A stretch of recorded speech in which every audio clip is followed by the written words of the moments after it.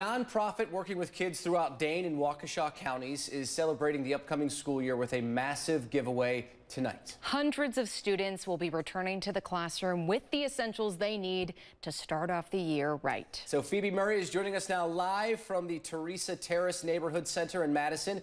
Phoebe, good morning to you.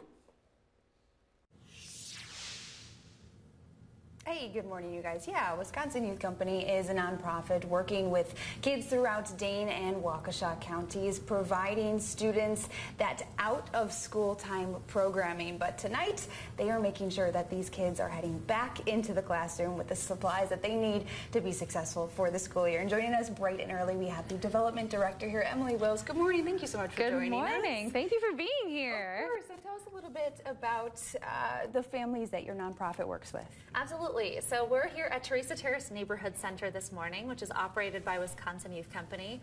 And Teresa Terrace Neighborhood Center serves children and families in the Teresa Terrace Homersley neighborhood, which is over on Madison's southwest side. And we've been a staple of the community doing this back to school block party for 8 years now. And this year we're giving out 300 backpacks to help kids gear up for back to school. Yeah, so it's not just a giveaway. You guys are making it a whole party. It's a block party. Tell us about that. We want kids and families to really feel excited about re-entering the classroom, feel prepared, feel like they had a really great summer after all of our summer camp programs, and they are ready to start school on the right foot.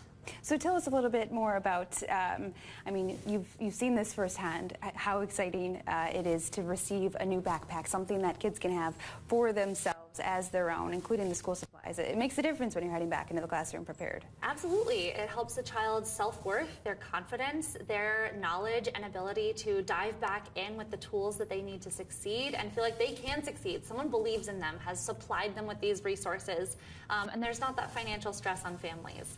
Budgets are so tight right now, and that extra $200 or more if you have multiple children to add in a backpack and school supplies for the year really puts a strain on families. So being able to provide that lifts that burden, helps families and children gear up and be ready for success. I love it. Emily, thank you so much for your time. We are going to be here showing off this beautiful space all morning long. But again, that block party kicks off tonight at 5 p.m. Also, they have about 300 backpacks this year. If you guys want to donate to the supply list, that wish list for next year, we have a link right on our website at NBC15.com. Live in Madison, NBC 15 News. Yeah, never too early to start preparing for another school year, right? Thank you, exactly Phoebe. Right.